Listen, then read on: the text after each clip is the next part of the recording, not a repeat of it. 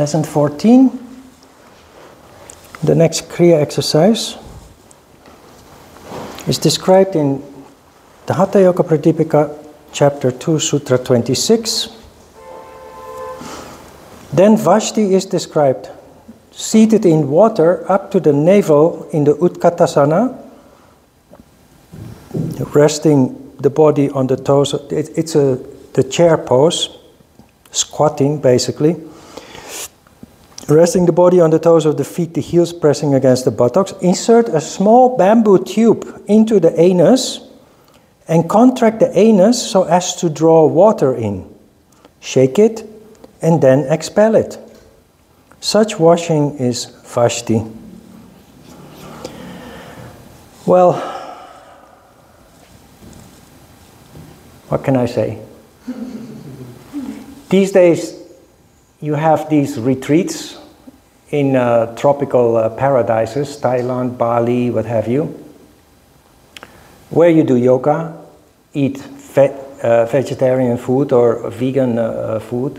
And one of the things that they do in most of those retreats is they let people use the anima on a daily basis, usually in the morning, to cleanse their colon. What do you call it? The colonic... the colon? Colonic cleansing? Yeah. What is it called, the last part of your intestines? Anyway, colonic cleansing. The thing is, with the anima, it's not a ritual thing.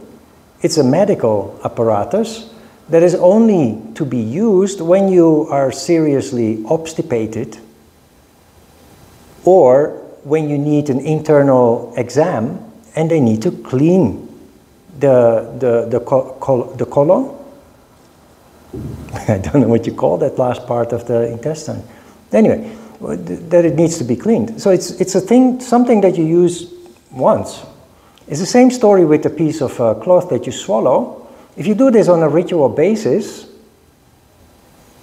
it starts to damage the protective layer in the colon, and it will, in the long term, it will lead to serious damage. Of course, there is a meaning behind this symbolical text.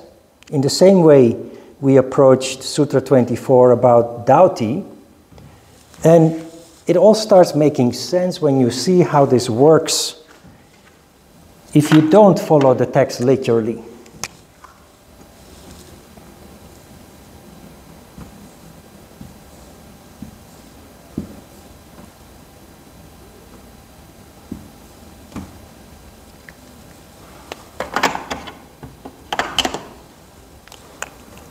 Surya Bindu.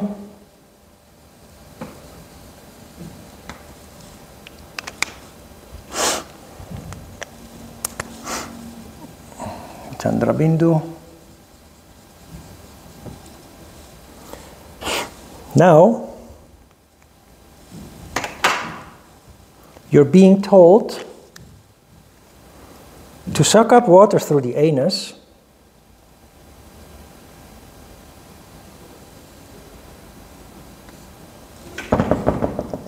And this is really funny. Shake it and then expel it. Where did I get that from? Text between brackets has been added later to the original text. And there's a lot of between square brackets in this sutra, you will see. So a lot of that has been added later by people who were not properly initiated into how this works. So what we have here, let's add Dauti to this, where you let Shiva energy in, Shakti energy, you let it rise. Here, you let Shakti energy in, and you let Shiva energy descend, go down. So, we're not going to do only Vasti, we will do the whole picture. We will start with Dauti, then you perform Vasti, and the rest of the time you fill with concentration on Nada.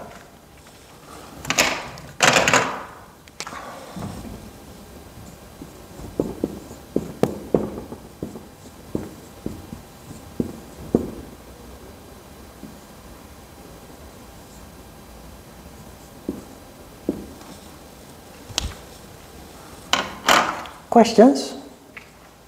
It's again a question of imagination, creative imagination. And where it comes to feeling energy, I think this one is easier to feel than the first one, because the belly is always, there's always turmoil there. It's very easy to realize the energy that is swirling around there. Just give it a try, experiment a little bit with an open mind. All right, no questions, then we can start.